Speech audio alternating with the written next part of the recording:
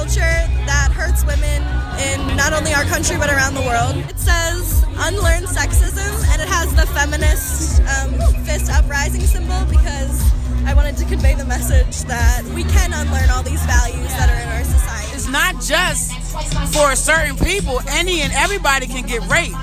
Like, don't make it okay, boys will be boys type thing, or it's okay because you're a prostitute, you can't get raped, or you're married to your husband and he can't rape you because yes he can.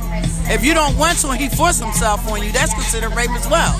You know, and people need to be aware of that because it's probably going on all the time.